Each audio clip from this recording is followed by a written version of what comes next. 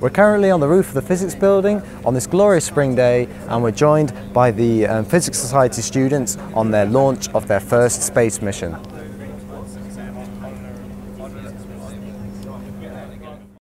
So you join us with TJ, the deputy of PhysSoc, right? Yeah, that's right. And we're going to talk about the helium balloon which is just about to be launched.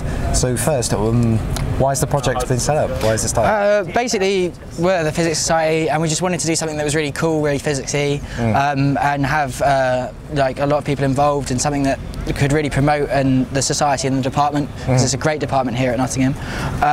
So the idea sort of came to us in October. We got approached by Oscar, who's our balloon technician, who is around. He's working on the balloon right now.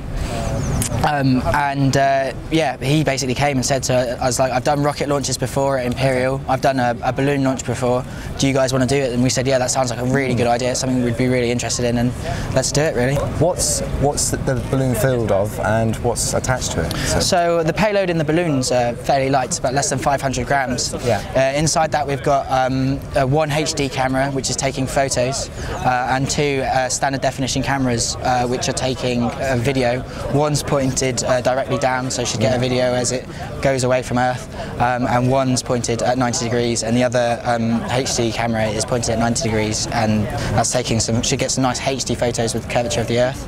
How high is it going to get though? So it should get to about 28 kilometres. To give you an idea of how high that is, that's like about a third of the way up out to sort of what you'd really define as space. Yeah. But it's high enough so that it will get some really good photos of curvature of the Earth in it. Ooh. So it'd be really cool, and it should look good. So.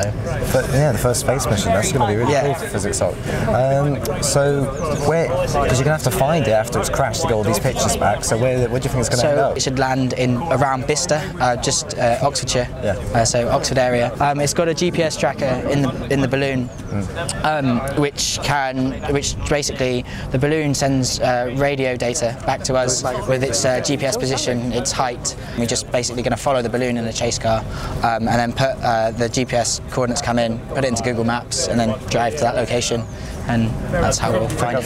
Yeah. The launch is going to happen any minute now, and we're quite excited. I'm just worried, as this is the gun capital of Britain, that people start making pot shots, but we're going to hopefully miss out for that.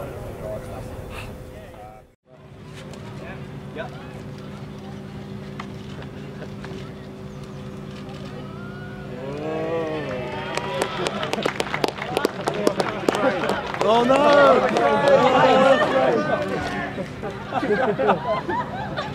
Oh, a few years past it, that's good.